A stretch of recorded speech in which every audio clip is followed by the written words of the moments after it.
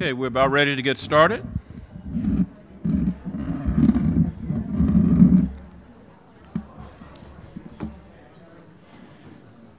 Good morning.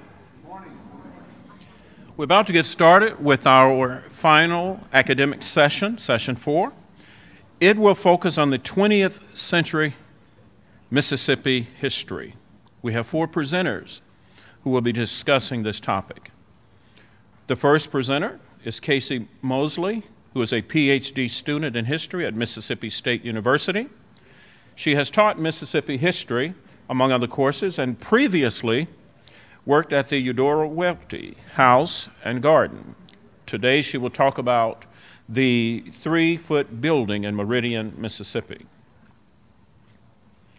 The second presenter, Micah Reuber, okay, is Associate Professor of History at Mississippi Valley State University, where he has taught for more than 10 years.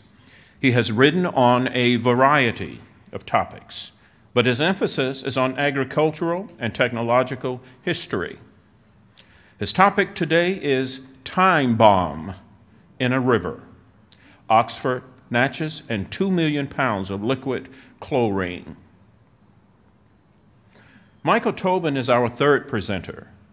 He is a scientist in the agricultural industry at Crop Health Laboratories in Baltimore, Maryland. But he's also an enthusiastic amateur student of Mississippi history. His topic is racial violence along the Mobile and Ohio Railroad in the late 19th and early 20th century.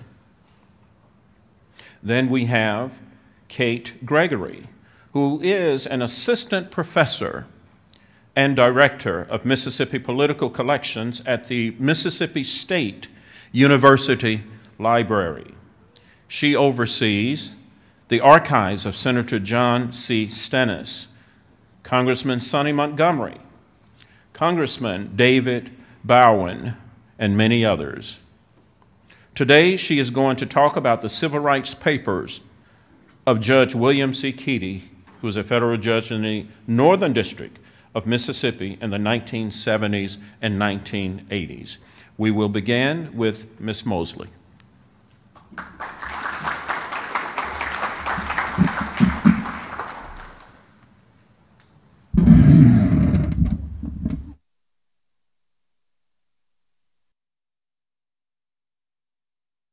Check. Just give them a second, they'll get your volume up. Okay. They'll get my volume up in a minute. Is it good? Okay, awesome. Good morning, morning still, everybody. I was not here yesterday for the conference because I had to work yesterday and then drive through a storm this morning to get here, so here I am. It's better than the last time I presented, though. The last time I presented at the Mississippi History Conference was early March of 2020. So hopefully we don't have a repeat of that. So my name is Kasey Mosley. Like he said, I've kind of had a long wandering, sort of, but not really, career from teaching graduate school at State, and then I was a high school teacher, and then I've worked in museums now. So I've gotten more interested in local history and historic preservation and restoration and what it means for the community that's in it. So this is actually the first presentation I'm doing based off of my dissertation that I'm working on to try to finish and get done. So the Threefoot building in Meridian, Mississippi.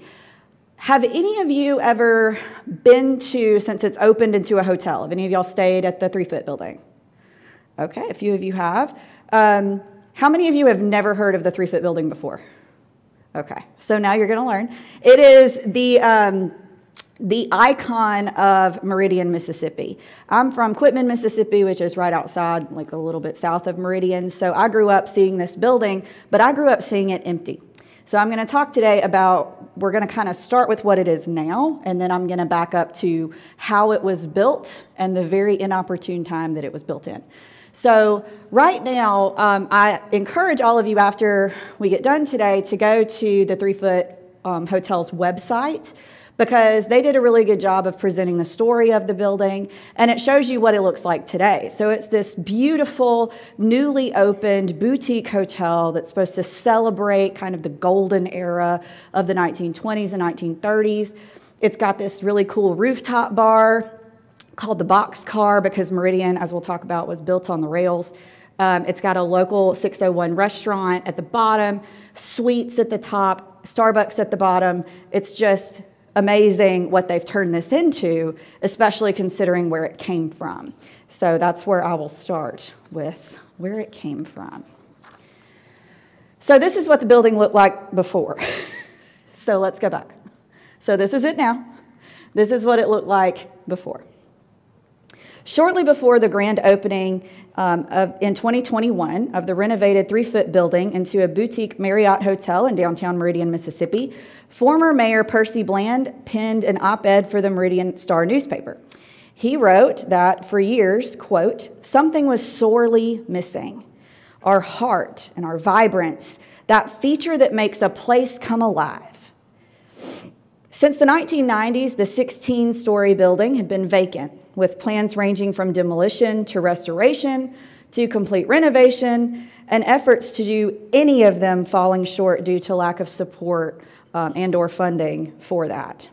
Speaking of those fallow years, Bland wrote, it was, quote, "a lemon, an eyesore, a dilapidated structure. It stood tall in the middle of downtown as both a reminder of what once was and what could be. And one can infer a reminder of what Meridian had become, which was, in his words, quote, "an otherwise dying city." But today," he remarked, "the Threefoot Hotel by Marriott stands tall, overlooking the entire city of Meridian and letting all of her people once again know what once was, and with teamwork and a shared vision of what could be." To Bland and to the people of Meridian and its surrounding areas, the Threefoot building has and continues to stand as a symbol of the health of the city itself. Its renovation and reopening have restored what's called a vibrant scene to the downtown area and to the city itself. A little bit of an aside here, I currently work at the Mississippi Arts and Entertainment Experience Museum in downtown Meridian. So a lot of conversation has happened in Meridian in recent years about this arts revival that we're having in downtown and this economic revival. The Riley Center, MSU, has completely redone over the past several years. The Opera House has been redone. Now this building, the museum was built where I work. We have a children's museum now, and they're really starting to try to renovate and restore the Temple Theater. So there's a lot going on in downtown. And people have latched onto the Threefoot building as a symbol of that we're going somewhere. Okay, so let's back up just a second to the 1860s to talk about where Meridian is in reference to the state and how it got started. So he showed me where a pointer is. Okay, so Meridian is, my hand's shaking, is here. So we're here, Meridian's here. The city of Meridian was incorporated in 1860 along the intersection of east to west and north to south rail lines. So a very great spot to try to build a city. Meridian saw substantial destruction during the Civil War, true, but it sprang back quickly thereafter, and the city's population significantly grew within the decades to follow because of where it was. The Jewish community in Meridian was instrumental in both the city and the county's establishment and growth. John Robert Smith, who served as Meridian's mayor between 1993 and 2009, remarked, quote, "Meridian was born of the railroads, but it was the great cultured Jewish mercantile families, mostly immigrants from Germany, who raised it up and breathed life into it. In the early to mid-19th century, many Jews left the growing anti-Semitism in Europe and settled in the United States. The Jewish contribution to Meridian cannot be overstated. Local historian Jack Schenck wrote, quote, "At no time in Meridian's history has its Jewish population numbered as much as 1,000. Even so, Jewish merchants and entrepreneurs of all descriptions have played a major role in the life of this city since its very early days. One of the most locally famous of these businessmen was Abraham Dreyfus, and he's seated in the middle there with his family. Dreyfus hailed from Germany and came to America at a young age, first to Jasper County, then to Meridian, which is it's like kind of almost a suburb of Meridian if you considered we have suburbs, which we don't. And next to Meridian, where he started as a shoe cobbler and eventually opened a general store selling leather goods, groceries, and other items. Now, there are some who believe that Dreyfus changed his last name to Threefoot to Anglicanize himself, to kind of lose this German and this Jewish identity and be more American. But given the robust Jewish community that was already in the area at his time, his devotion to his local Beth Israel synagogue, and the family's continued acknowledgement of their German roots, the generally accepted reasoning for that as being an Anglicanization wasn't holding true. Mostly, the family just changed their name from Dreyfus to Threefoot because the German Dreyfus translates to 3 feet. So they're the Threefoot family. By the time of his death in 1898, Abraham Threefoot had established himself as one of Meridian's most beloved men and one of the grandest men in the state.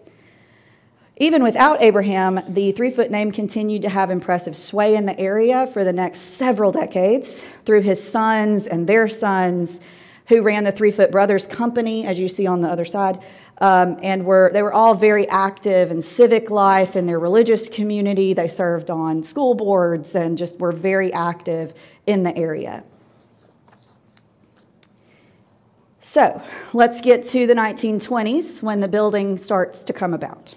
In the 1920s, newspaper articles espoused the favorable conditions for businesses in the city and encouraged people to come live and work in upcoming Meridian.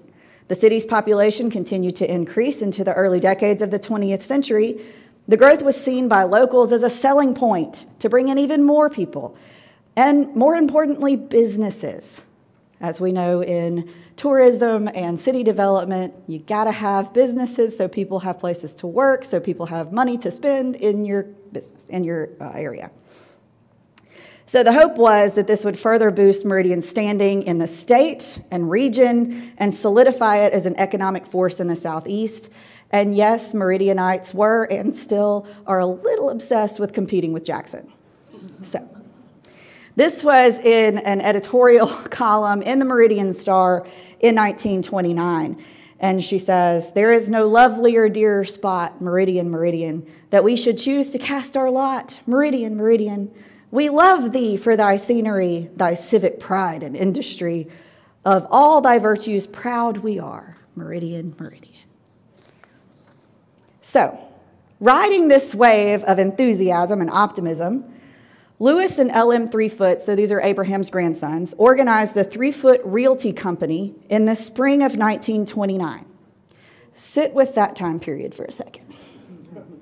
Along with other prominent people within the community like Irving Rothenberg, F.J. Hughes, E.A. Morrison, S.S. Marks, and Paul Chambers, and started planning the construction of a 15-story modern office building to be built in downtown Meridian.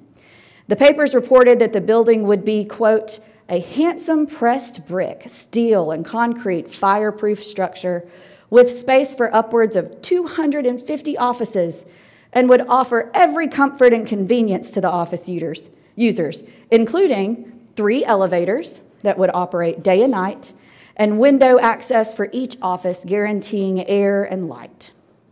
This impressive Art Deco-style building came with a hefty price tag, a projected $750,000. According to the U.S. Bureau of Labor Statistics, this would be around $13.1 million today. So they were going to spend a lot.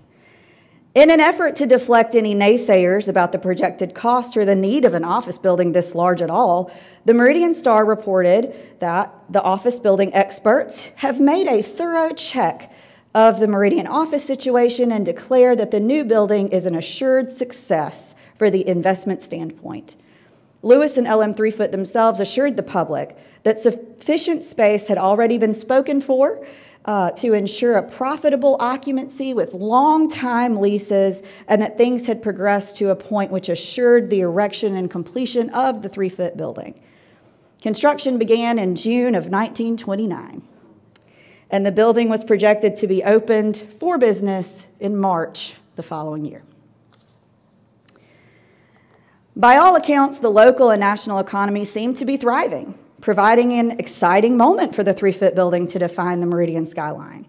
Article after article praised the growing economy, with one predicting that the third quarter of 1929 would be unusually favorable, and declaring that Meridian was one of the 3 most prosperous cities in central Dixie.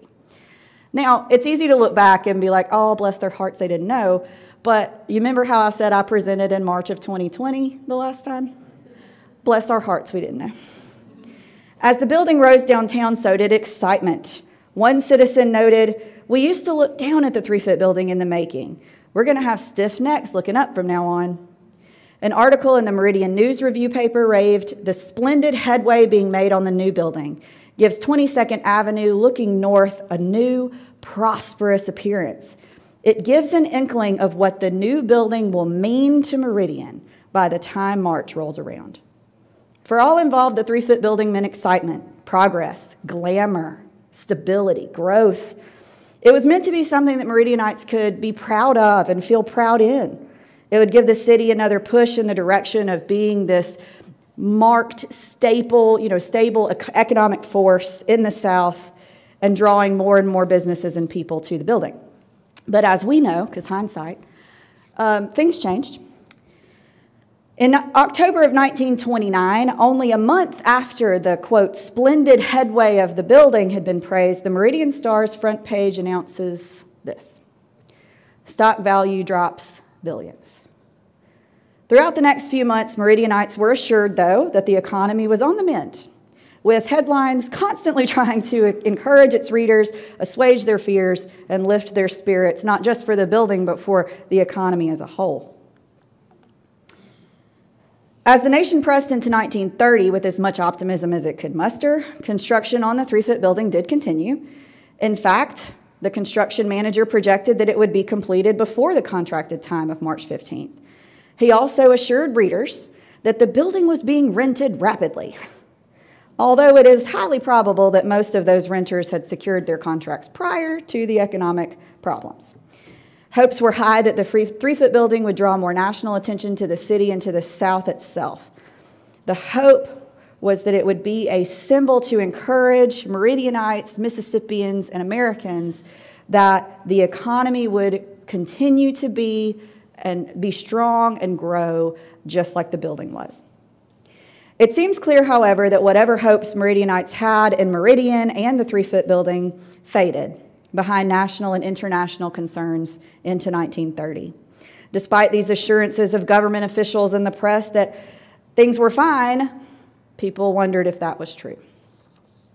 It's also noticeable that while the building had garnered front page coverage, large pictures, excitement in its planning and construction stages, articles on the building slowed during the later half of the 1929 year, and there was no front page article or sizable article at all that I could find that announced the building opening in the spring of 1930.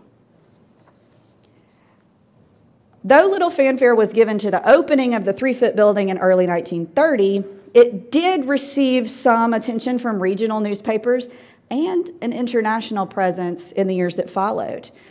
Newspaper readers all over the world were introduced to Meridian, Mississippi, and its skyline-defining structure in a July 1933 feature in Ripley's Believe It or Not cartoon. "The Threefoot building is the tallest building in Meridian, Mississippi," it proclaimed. And there we are. But that's all they said. However, the Threefoot family suffered from plummeting sales and the inability to fill its rental spaces in that building during the Depression.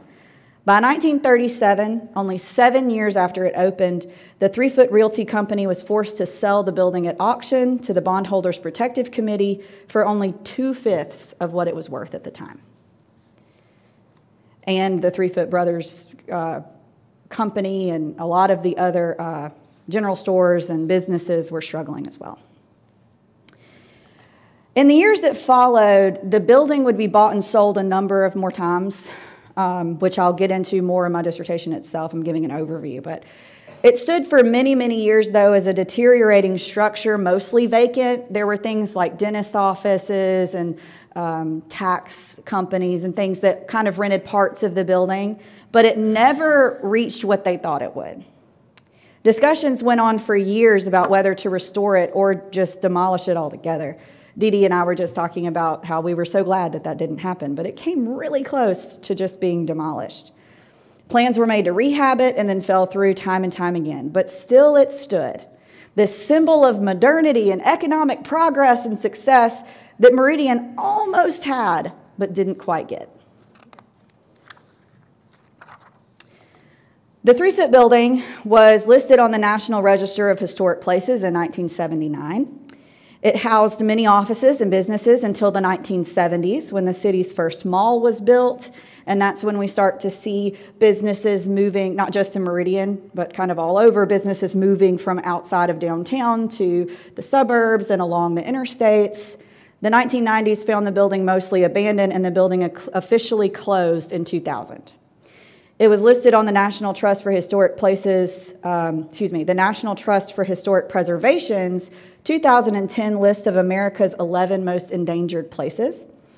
And then the Threefoot Preservation Society, seen here, was founded by locals in 2013 with a mission to ensure that the building was saved from demolition, because there was a lot of conversation, especially with the mayors and the city council at the time, about it's taking up so much space, it will take too much money to rehab it anyway, we need to just get rid of it. So this community organization, they held community cleanup days, they even threw a birthday party for the building, they tirelessly sought funds and support for a project to keep it from going away.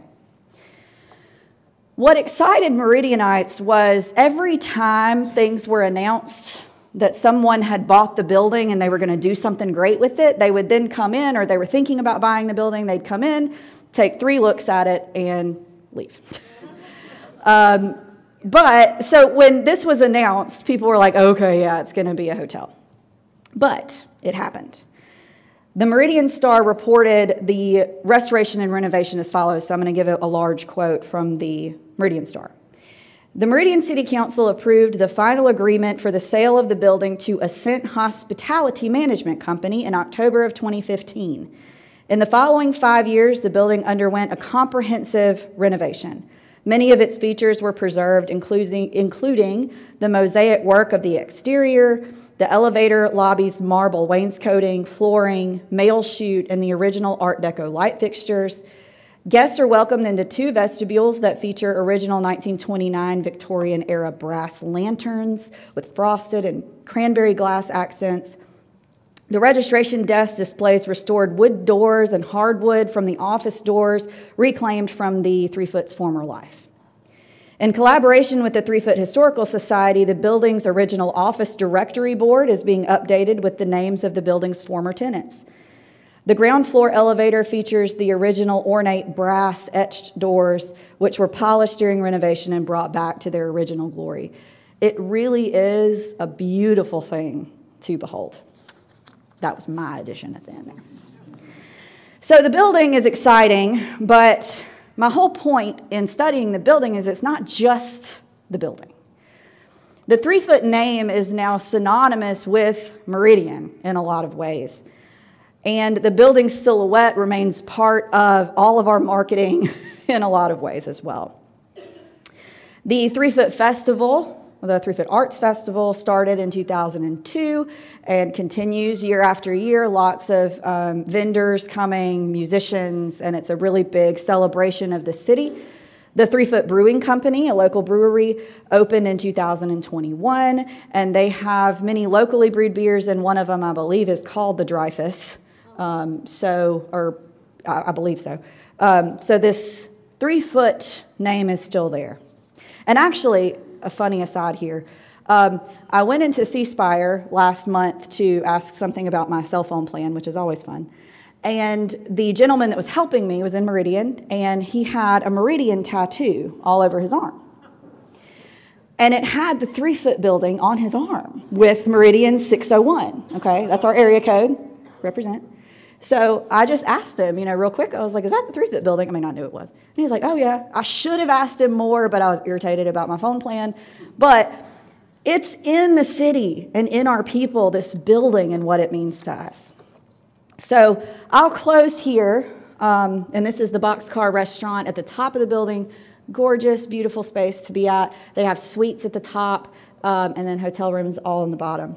So I'll close with this quote that further proves that the building is more than just a building. It's a symbol of Meridian's economic health and our hope for the future. I say our because I am a Meridianite. Coleman Warner, the director of development at the Max where I work, actually wrote an article in which he said, quote, "The Threefoot building was Mississippi's first skyscraper. It's always been an architectural landmark. It's an important building.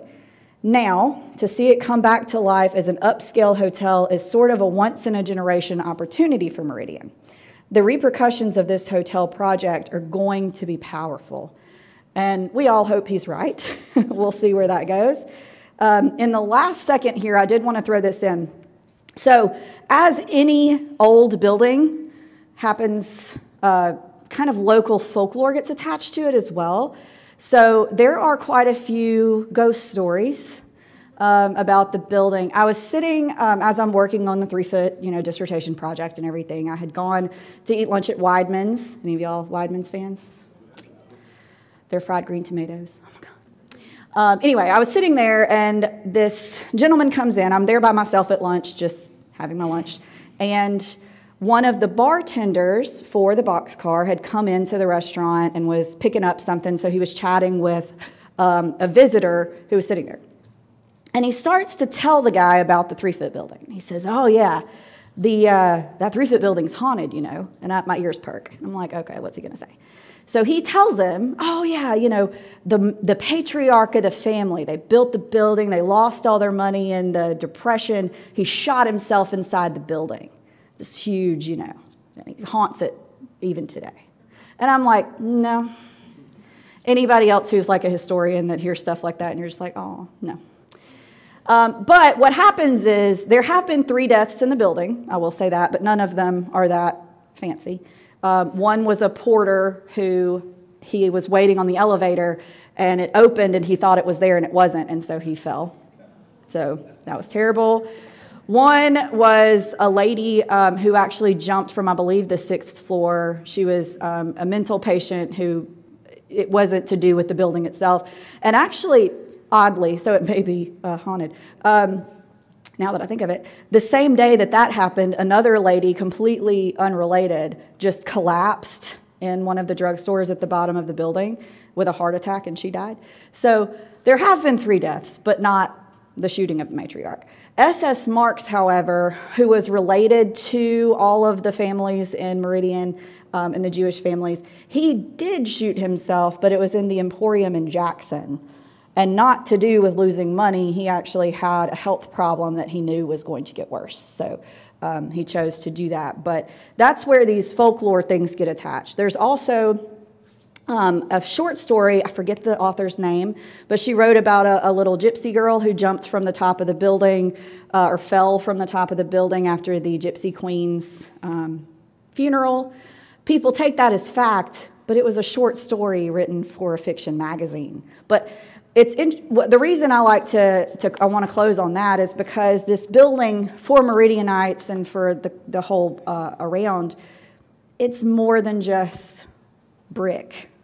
It's something that we can kind of put our identities into and our, ghost stories into, and it looms large for us, and we'll see what the future holds for Meridian. So thank y'all for your attention, and I'll be done.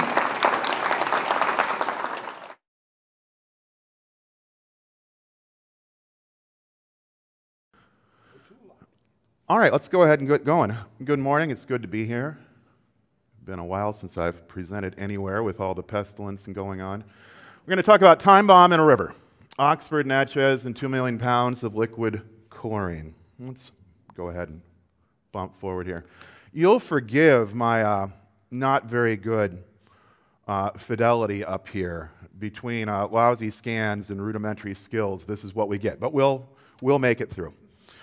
On March 23rd, 1961, the towboat Eastern, pushing 16 barges arranged in a 4x4 pattern, slowly made its way up the Mississippi River.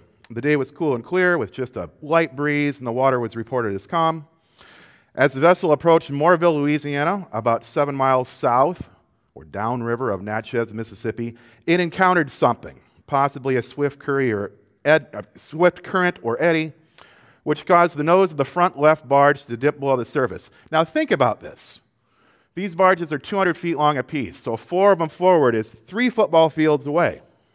It's a long way out there. As the barge took on water, the lashing cables which secured the barge to its neighbors snapped, and the barge and its cargoes quickly sank beneath the river's surface.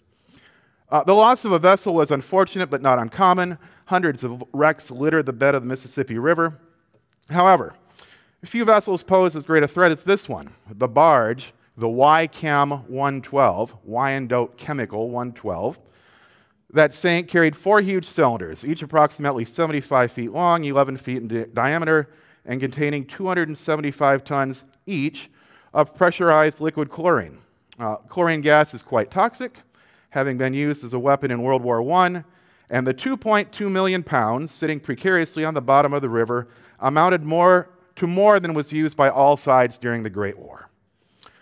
The captain of the rig immediately notified the Corps of Engineers, who was in charge of these things, and the patrol boat Orleans quickly arrived on the scene. The engineers searched the areas but could find no trace of the lost barge in water that reached 75 feet at that time of year. Further searches over the following days failed to reveal the location of the barge or the tanks.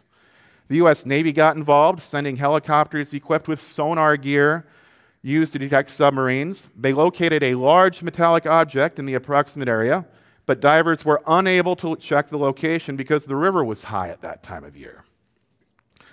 When the river level dropped in September, divers again searched the area but could find no trace. They assumed it had been buried in the sandy bottom of the river, and in November of 1961, the Wyandotte Chemical Company, who owned the chlorine, called off search efforts and declared the cargo lost, a decision that, in their minds at least, absolved them from further responsibility. This is not part of my talk, but it didn't. All right. By the summer of 1962, news of the potential disaster had reached the ears of President John F. Kennedy through Edward McDermott, the director of the Federal Office of Emergency Planning. McDermott informed the president of the situation, including predictions that, should the gas be released, the number of casualties might reach 80,000, with 40,000 fatalities. In the words of McDermott, quote, "This had the potential of being the worst natural disaster in the history of the United States."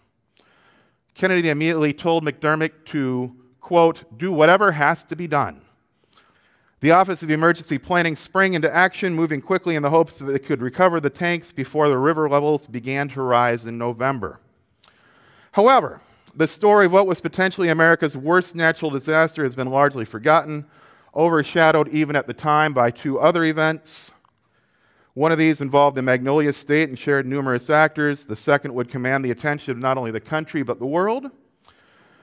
The first started in January 1961, approximately 2 months before the barge's disappearance, when a young Air Force veteran named James Meredith applied for admission to the University of Mississippi. In May of that year, after much foot-dragging, Ole Miss rejected the application, and Meredith, assisted by the NAACP, filed suit in federal court. At this point, Ole Miss and Operation Chlorine, as the project was called, intersected in the person of Governor Ross Barnett. And here we have Barnett and Kennedy in happier days. I believe they are, it's Barnett on the our left, Kennedy on the right, and I think they had just signed some sort of beneficial for Mississippi chicken legislation. So Ross is happy about this one.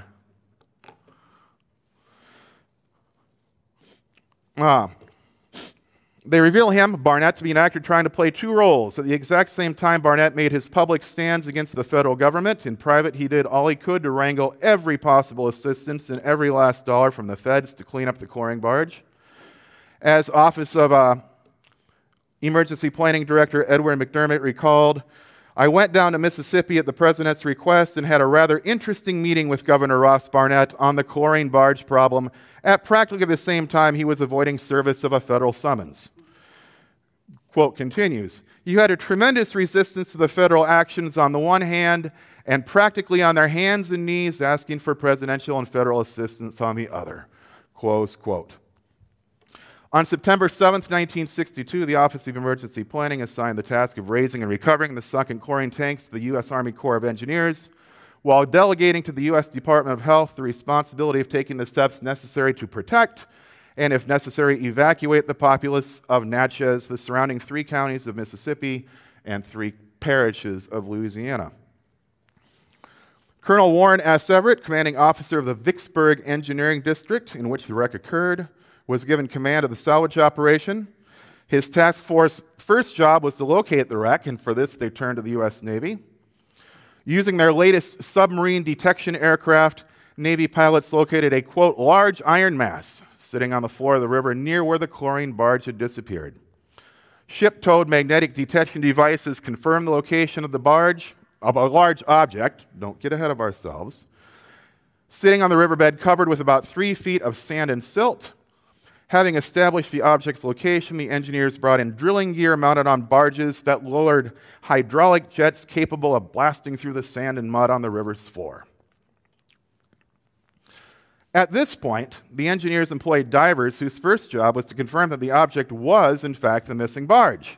And they brought in R.S. McGuire, a diver who commanded the NASA team dedicated to recovering astronauts should their water landings go awry. He led the operation. Using a pneumatic hose, he cleared enough debris to locate the working platform on the barge, where he removed 2 valve handles and a pressure gauge, none of them connected to the chlorine tanks, thank goodness, which the Wyandotte Chemical Company identified as coming from the sunken vessel. Having found the barge, divers carefully marked its location. Let's see. Sticky papers here.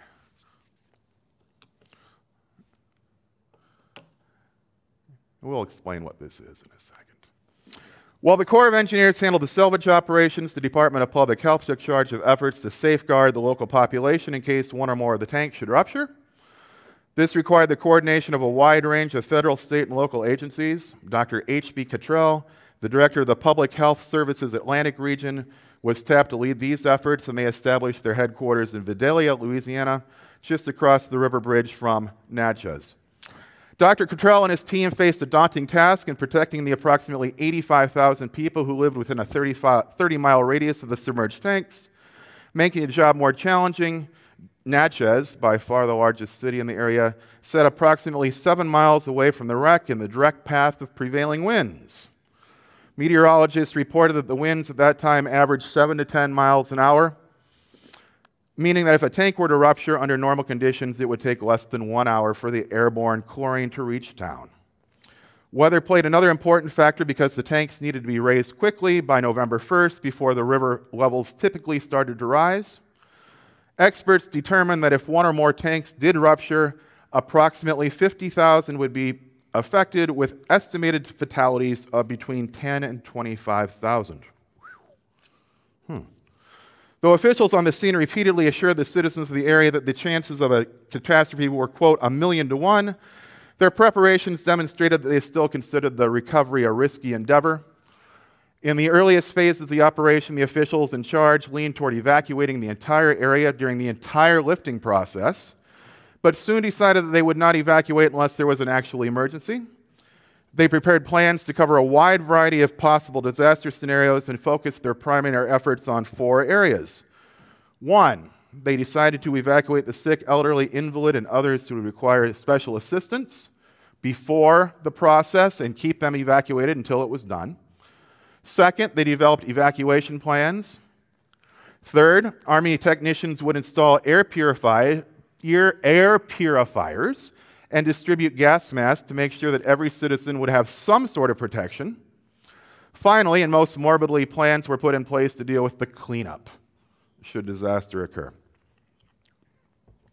In the middle of September, while the engineering crew worked to ready the tanks for lifting, those in charge of the health and safety of the area residents began assembling materials and putting emergency plans in place. Supplies started rolling in. 19 C-119 cargo planes brought in 40,000 blankets from Army bases in Texas, while 15,000 cots and other supplies arrived by truck. The Public Health Service received an initial shipment of 20,000 gas masks, and by the end of the month would have over 40,000 ready to distribute. The Red Cross brought additional materials and began the process of arranging necessary shelters should residents need to evacuate. Meanwhile, the engineers continued to remove mud and silt from the sunken barge, and here you can see some of the equipment that they've assembled. It's enormous. In the process, they discovered that the barge had buckled in the middle. While there had been some talk about bringing up the whole barge with the tanks intact, the damage meant that the tanks would have to be raised individually. This had always been a possibility, but it meant a longer and more complicated recovery process. And I think, yes, not great, but here are two models, one with the barge intact, and you can see the broken, buckled barge there on the bottom.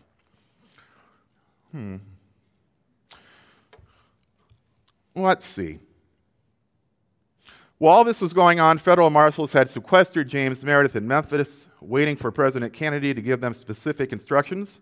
The Kennedy brothers had been trying for weeks to negotiate some sort of settlement with Governor Barnett that would avoid violence. Barnett, for his part, was acting increasingly desperate. He had, among other things, appointed himself registrar at Ole Miss and personally declined to register Meredith, all the while facing $10,000 a day in contempt fines. Conversations between Barnett and the White House on more than one occasion, including discussion of both Meredith and the situation in Natchez. All right. On September 28th, members of the U.S. Army Chemical Corps team arrived from Arsenal, Maryland, to provide training in the use of gas masks. However, they might have been better used in Oxford, where violence erupted on the night of September 30th. The riot that followed killed 2, injured dozens, and left the Old Miss campus looking like a war zone. Again, Operation Chlorine and Ole Miss came together. When Kennedy called up the Mississippi National Guard to assist in Oxford, numerous detachments were already detailed in Natchez. Officials in Mississippi expressed concern that units needed in Natchez would be called away. They weren't. But it's unclear from the paper trail whether they feared more troops in Oxford or fewer personnel in Natchez. The following Monday, Meredith, now a registered student, attended his first classes. The same day, officials now had most of their plans in place. Invalids, hospital patients, and others who needed special assistance would be evacuated before the first tank would raise and would remain out of the area until the process was complete. Schools were equipped with air purifiers. They were also installed in hospitals, rest homes, and other designated sites. Positive pressure inhalers used to treat victims exposed to chlorine gas were installed in local hospitals, and medical staff was trained in their use. The National Guard, in conjunction with the Mississippi Highway Patrol and area law enforcement, began planning the evacuation routes, complete with personnel at key spots. The Red Cross prepared 4 mobile canteens to feed evacuees on the road. 87 colleges and schools in both Mississippi and Louisiana indicated they would be ready to receive evacuees. Now, through all this, there were reporters, national reporters, down in Natchez covering all this until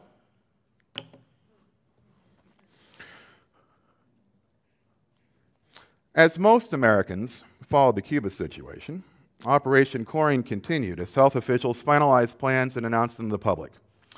Evacuation plans were detailed in local newspapers, and children in local schools participated in evacuation drills. In the event of evacuation, students, black and white, would go to the appropriate segregated schools in Brookhaven, Mississippi, located about 60 miles to the east. Other students would be transported to Vicksburg or Hazelhurst, where they would be sheltered until the danger had passed. On the 21st of October, officials began transporting invalids to hospitals across Louisiana and Mississippi. The National Guard, the Public Health Service, and law enforcement agencies all took a part in the effort and transported a total of 246 patients. Because of a shortage of ambulances in the segregated South, black funeral homes were called upon to use their hearses as impromptu ambulances to help move residents. Most white patients ended up at the Veterans Administration hospitals in Jackson, Biloxi, and Gulfport, while the majority of African Americans were transported to charity hospitals in Laurel, Vicksburg, and Meridian, and the VA hospital in Shreveport. In addition, 40 mental health patients were transported to the Mississippi State Hospital near Brandon. All right, 2 days later, Coast Guard cruisers halted river traffic 30 miles up and downstream, and the Mississippi River Bridge at Natchez was closed to traffic.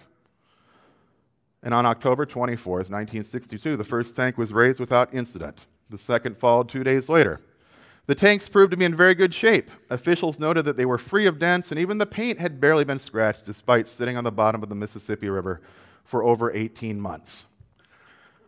Having removed the 2 upstream tanks, dredging crews required a week to remove the silt and debris that had collected around the downstream tanks. The process went smoothly, and engineers raised the 3rd tank on November 2nd, the 4th tank on the 5th. The entire lifting process went according to plan, save for 2 short delays caused by shifting sands. The danger averted, it remained only to clean up and head home. Red Cross workers moved on to their next assignments while National Guard units were released from duty. Engineers dismantled the derricks and other lifting apparatus while the Army collected the air purifiers they had installed. Residents were reminded they needed to return their gas masks, and the invalids were transported back from their temporary homes. 1 fatality occurred.